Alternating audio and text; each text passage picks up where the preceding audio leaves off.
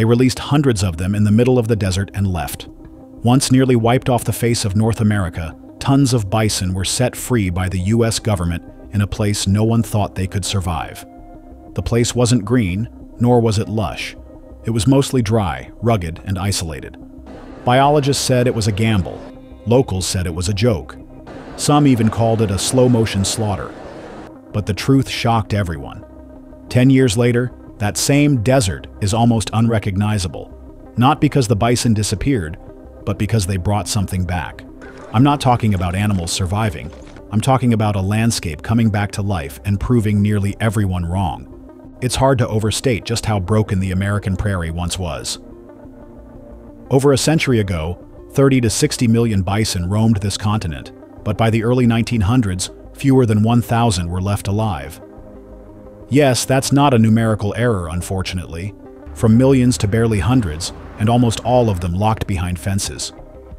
That's why, in 2014, when conservationists announced they were moving over 250 bison to a remote patch of high desert in the Great Plains, it felt wrong. Not just controversial, but backward. There was no traditional prairie out there. Just wind-swept sandstone, sparse grass, and barely enough water for deer. But they did it anyway, and then the bison vanished. I remember reading about the plan back in 2014 and thinking, really? Bison in the desert? It sounded like someone had mixed up the GPS coordinates. Anyway, they didn't die. As a matter of fact, they didn't behave like anyone expected. Collars showed them moving in strange seasonal patterns. Instead of staying in lowland meadows, they wandered into uphill grazing areas with barely any vegetation. They were adapting, just not in ways researchers anticipated. There were no fences, no feeders, and no backup plans. All they had was bison and the land.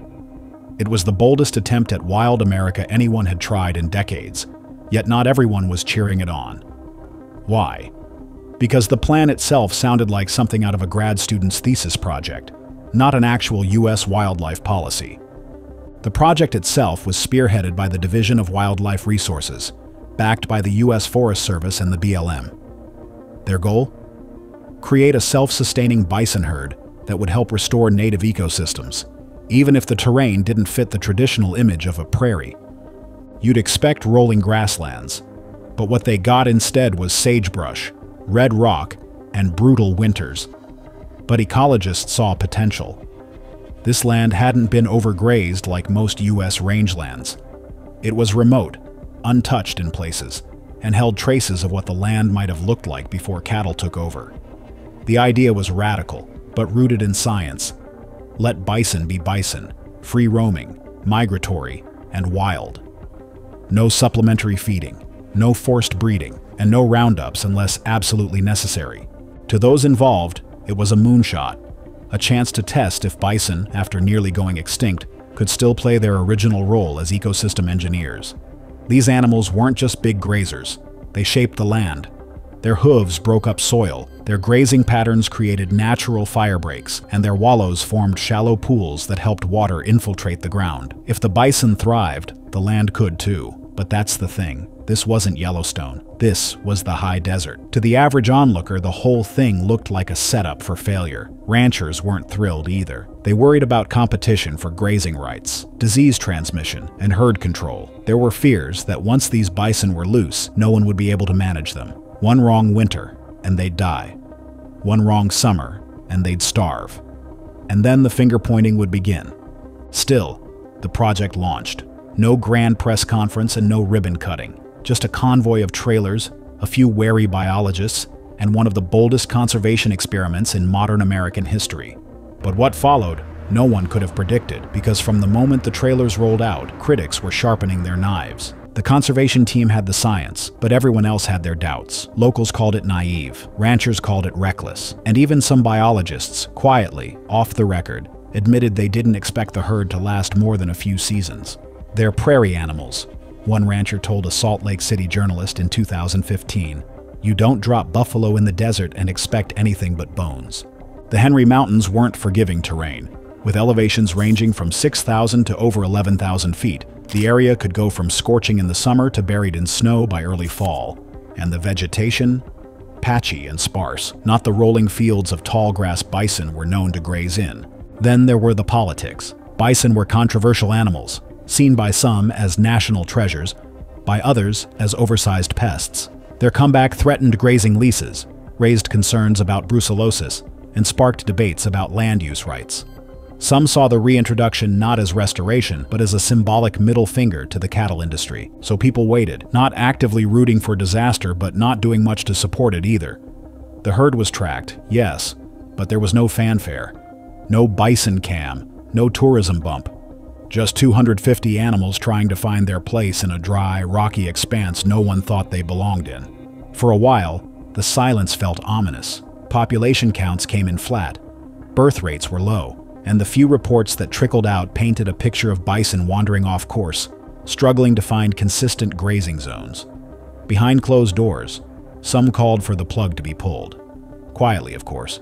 No one wanted to admit they didn't believe in native species recovery, but they weren't donating, they weren't promoting, and they certainly weren't expecting results. But nature doesn't move on our timeline. As year 1 turned into year 5, something strange started happening. It wasn't dramatic, not headline-worthy, but subtle. Green patches in old grazing corridors could be seen. More birds were seen in places that hadn't hosted them in decades. Soil started holding moisture just a little longer after rain. They were small signs, almost easy to miss, but the bison weren't failing. They were working. For almost 10 years, the herd barely made headlines. No viral photos and no national news segments. Just bison, out there in the desert, doing what bison do. Grazing, moving, vanishing into canyons, reappearing weeks later near water holes no one had mapped. And all the while, scientists kept watching quietly and cautiously, waiting for the moment things would fall apart. But it didn't. Instead of collapsing, the herd grew. Slowly, but steadily, from 250 to 300, then 350. By year 7, the estimate passed 400. These weren't numbers pulled from wishful thinking. This was hard data, collected by drones, field biologists, and GPS collaring. Somehow, against the odds, the bison were thriving. And then came the ripple effects. Plants began growing back, not just grasses, but native forbs and flowers that hadn't been seen in the region in decades. The bison weren't just eating, they were disturbing the soil, loosening it up, and breaking hard crusts with their hooves. Seeds could take root. Water could sink in. Their wallows, shallow depressions where they rolled in the dirt, became catch basins for rainwater. Little micro-wetlands. With new plant life came insects. With insects came birds. And with birds came the attention of ecologists who had written off the landscape as too far gone. The public was still mostly unaware. There was no big announcement. No government video declaring the project a success. Just a few reports buried in agency websites, academic papers quietly citing unexpected prairie restoration, and biologists in North America passing each other knowing glances in field offices. Even some of the original skeptics started to pay attention. Ranchers who once feared land degradation were noticing more resilient pastures on adjacent lands. Hunters reported healthier elk and deer in the same range. Some even started calling the bison ecosystem janitors, a compliment no one would have predicted a decade earlier. All of this unfolded slowly, almost invisibly, like a forest growing back after a fire. Nothing dramatic or fast, though it was happening. When the 10-year mark finally arrived, it wasn't a celebration. It was a realization. The desert wasn't dying. It was coming back to life. Everyone who had doubted returned with a simple question. Did it work? The answer wasn't just yes. It was yes, and then some. They could all see it. The herd had more than doubled. But that wasn't the headline. The real shock came from the land itself. Satellite imagery showed it clearly. Areas once considered semi-barren were now teeming with plant diversity. Grass cover had increased by more than 40% in some sectors. Seasonal wildflowers had returned. Insect populations had rebounded. Birds that hadn't been recorded in the area in over 30 years were nesting again. And perhaps most surprising of all, streams that used to dry up every summer were now holding water longer into the season. The bison weren't just surviving. They were engineering a comeback. Unlike cattle, which tend to overgraze and linger in one spot, bison roam constantly. That roaming behavior distributes pressure on the land, giving plants time to recover. Their hooves break up compacted soil, their waste returns nutrients to the ground, and their movements open up seed beds, allowing new growth to take hold. What researchers saw after 10 years was exactly what early ecologists had always theorized. Only this time, it wasn't a theory. It was proof. It forced people to rethink what they believed about wilderness. Because the truth was, this desert was never meant to be empty. It had been waiting for the return of the species that once kept it alive. The Henry Mountains were never meant to look like Yellowstone. But with the bison back, they were becoming something just as powerful. A high desert prairie shaped by time, weather, and wild animals doing exactly what they were built to do. Even former critics had to acknowledge it. Some ranchers who once protested the project were now supporting cooperative land sharing programs. Wildlife corridors were being expanded. Conservation groups pointed to the project as a blueprint, a bold, low-intervention approach that actually worked. And the best part?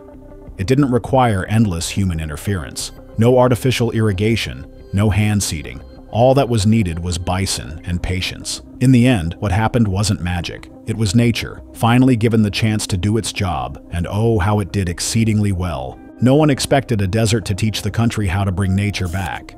Yet that's exactly what happened. The success of the Henry Mountains Bison Project didn't just surprise scientists. It rewrote the playbook for what conservation could look like in the US. Almost overnight, land managers and ecologists began revisiting long-dismissed ideas. If a self-managed herd could restore a degraded ecosystem in one of the harshest environments in the West, what else was possible?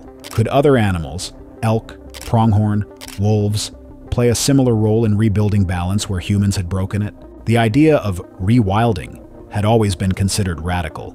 Now it was being taken seriously. States like Colorado and New Mexico began exploring similar introductions. Tribes across the Great Plains, already decades into their own bison restoration efforts, gained new allies and attention.